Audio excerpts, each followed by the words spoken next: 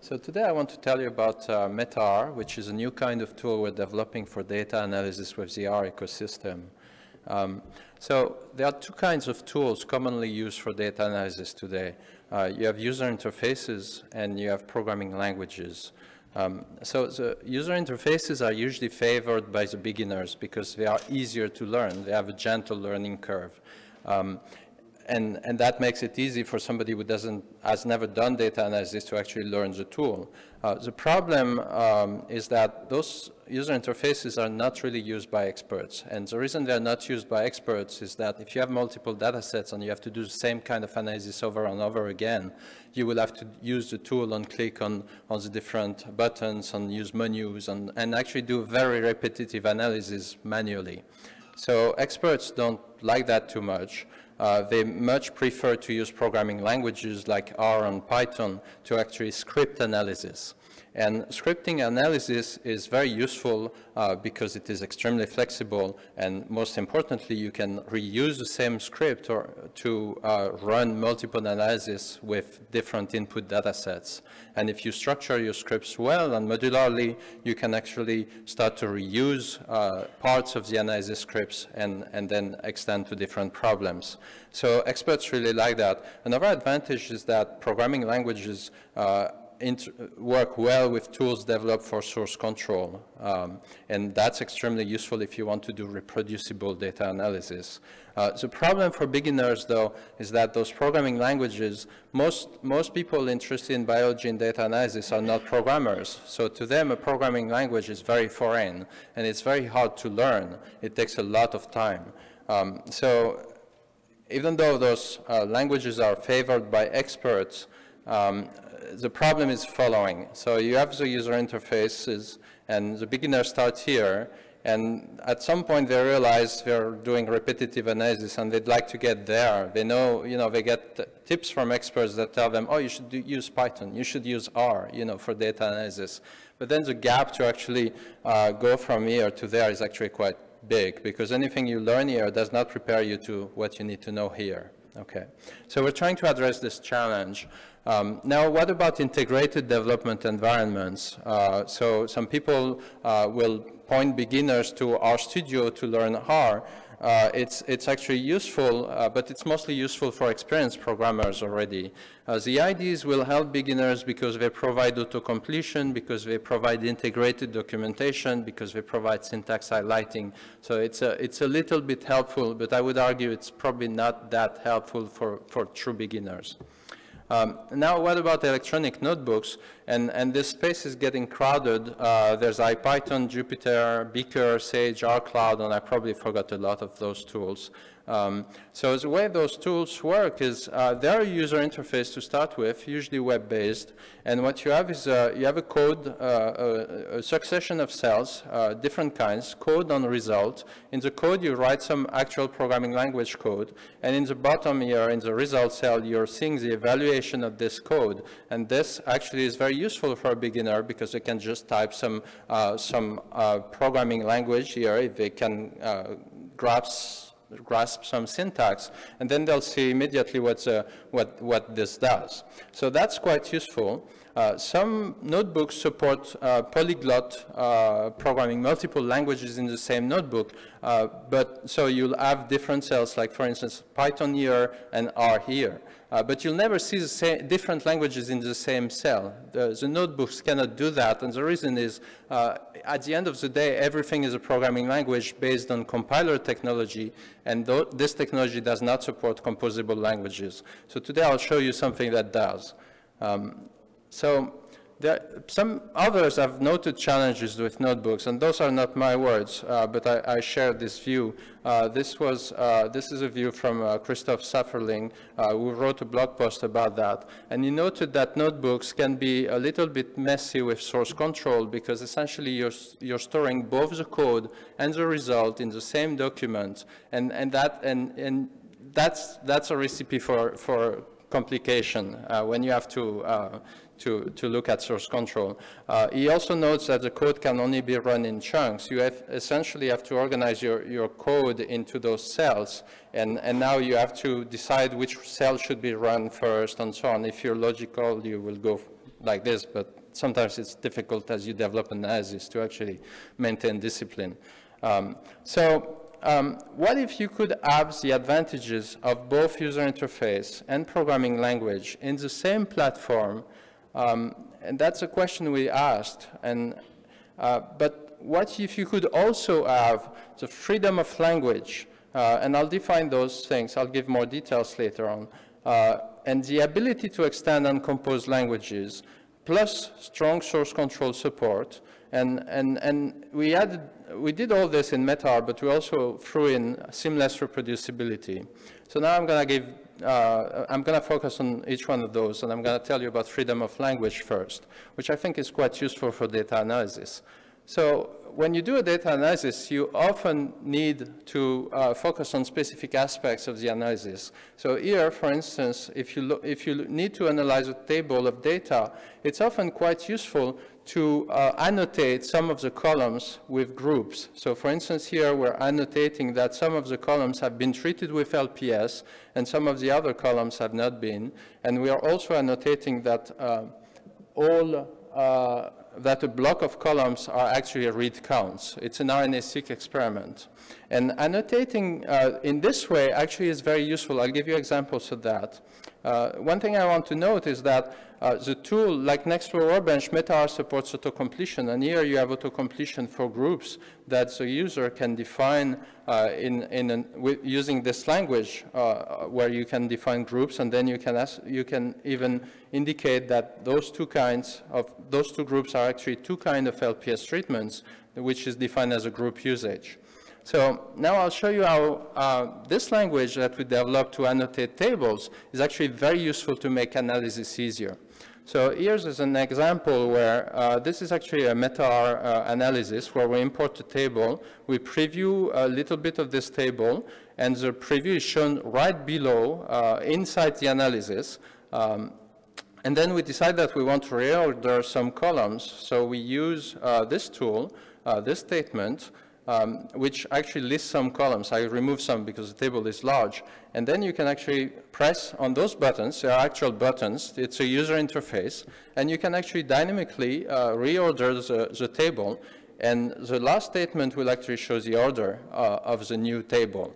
So you see that this is probably very different from what you're used to, because programming languages that are based on compiler technology generally do not allow you to mix user interface and programming language in the same program. But here we can do that because we use this technology.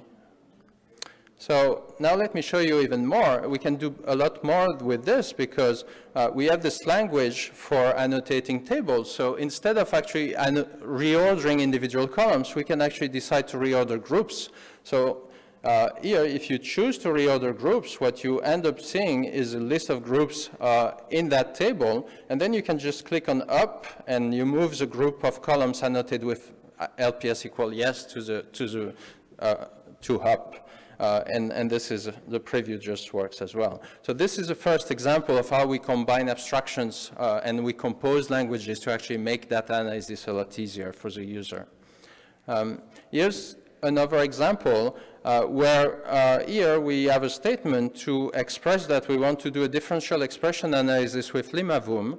And because we have group usages, we can actually express the model as like this. We can say, I want to take into account the effect of LPS and the effect of age. And the contrast should be LPS no versus LPS yes. So this is a very succinct way of actually expressing the analysis. This is generating to pure R code using bioconductors, the limavum bioconductor package. And with this, the user will generate a statistics table and a normalized counts table that we can then join based on the ID group to generate a table suitable for visualization. For visualization, we offer a heat map statement. This one will use a merge table, and then you can specify which groups you want to show, which groups of samples you want to show on the heat map. If you here we're using the identifiers to actually show on the heat map. If you had the gene name column, you could actually use you could annotate it as an ID or give it a gene name group, and then you would be able to show it on the heat map. So this is a number of examples that show you how we compose languages and we actually take advantage of them. And reusing abstractions is actually a very powerful mechanism if you can do it with the tool that you're using. Here's another example where we have a style for the heat map, and this style lets you define a number of visual attributes, and styles are reusable across figures, so you can define one style and then be consistent in all the heat maps that you're going to generate. Okay. So that's very useful. Then I want to tell you about the ability to extend and compose languages. This is the first composable R language, to my knowledge. We've developed this about 6 months ago. And when you look at this, what it shows, if you're familiar with the R language, you'll see regular R code. But then down here, this is a different statement. This does not look like R at all. In fact, it probably looks more like English than code to you. And it's on purpose, because what we want is to provide something that feels very natural to use. And we can do that because we have flexibility of notation. Okay. Furthermore, these fields here are auto-completed. We can auto-complete this based on what you select. So if you select the ensemble genes database, we will show you only the databases available in that, the data sets available in that database in BioMart. And similarly for the attributes, it's all context dependent, and it's data auto-completion, not just code auto-completion. And this makes it very useful. And then when you produce a table from BioMart, you actually can build a histogram and you're back to R, regular R. So that's one example of composing, of language composition. We can do more like this. We actually can compose the R language with MetaR. So this is the language I showed you before with the limavum statement. Here you can actually insert some R expressions that prints top 10 hits from this fit-free table that's generated by limavum. So here's another thing we can do, and this is coming in MetaR 2. We haven't released that yet, but I wanted to give you a preview. This is an R script. Here you might recognize a code that's I mean, it's a common tutorial for how do I plot with R. And these statements, these expressions here will actually generate a plot. We have enclosed the statements in an export plot instruction and named the plot histogram. And now we can actually use a MetaR multiplot statement to build a preview, one column and one row. You could use that with multiple panels. And the preview will show that plot right there in your analysis. And if you click that button, it will just collapse and not show the plot, but the preview, you could still re-enable it later on. Another example is with the preview table. Here is an example. We will show you the table just after querying BioMart. Okay, so this is very useful when you start to use it. So we go beyond the electronic notebook where you had code cells and result cells just below, and that structure you cannot change it. Here we can really put results wherever you like inside the analysis code.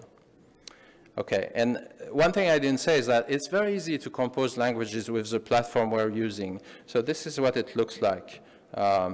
So the expression list, we define a concept that actually extends the statement. So it's all object-oriented.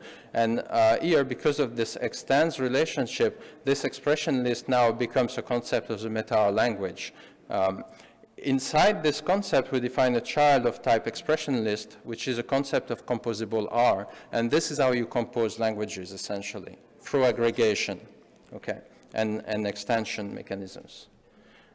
This is a user interface definition. There's a language to express editors in MPS, and this is all it takes to actually write an editor, a simple user interface. So you saw those code fragments. We color them in blue. That's not shown here, but then the expression is in the middle, and that delegates to the editor that does this. So it's a very simple composition mechanism that is completely seamless.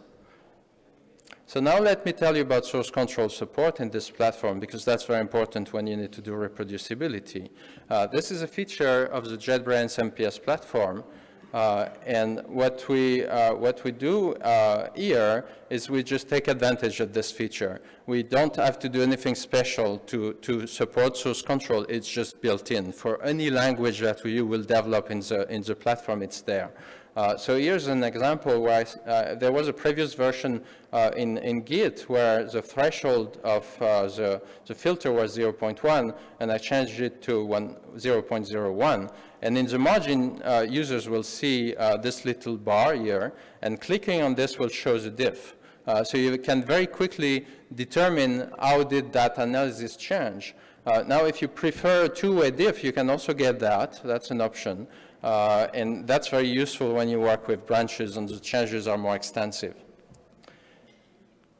So let me switch to seamless reproducibility.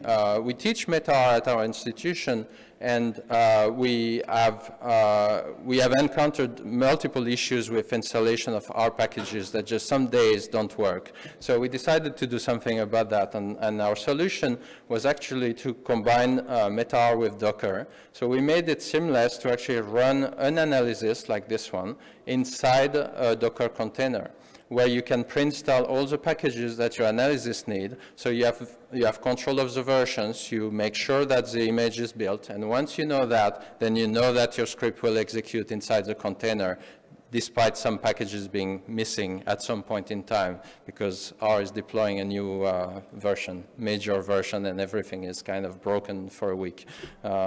So these things happen. They happened to us. So we had 20 people in a room for a training. That was not pleasant. So we built this as a result. So sometimes adversity is useful. So I hope I showed you that MetaR integrates nicely with the R ecosystem. We have built-in support for R and bioconductor package dependencies.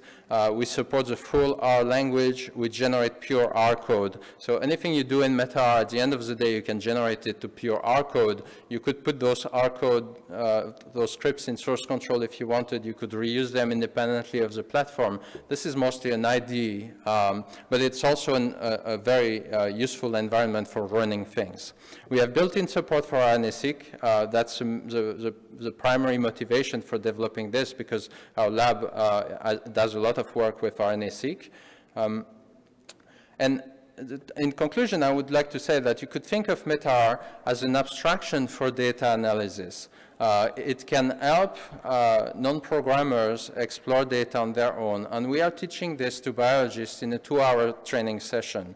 In a 2-hour training session, we teach them how to load a count of RNA-seq read counts and annotate it to determine exactly what is in each sample. And then we explain how to do the Limavum differential expression analysis. We show them how to construct a heat map and to render it as a PDF that they could include in a publication. And this is all in 2 hours. And probably the longest part of the training is actually making sure the installation of the software is working, like every teacher knows in this room.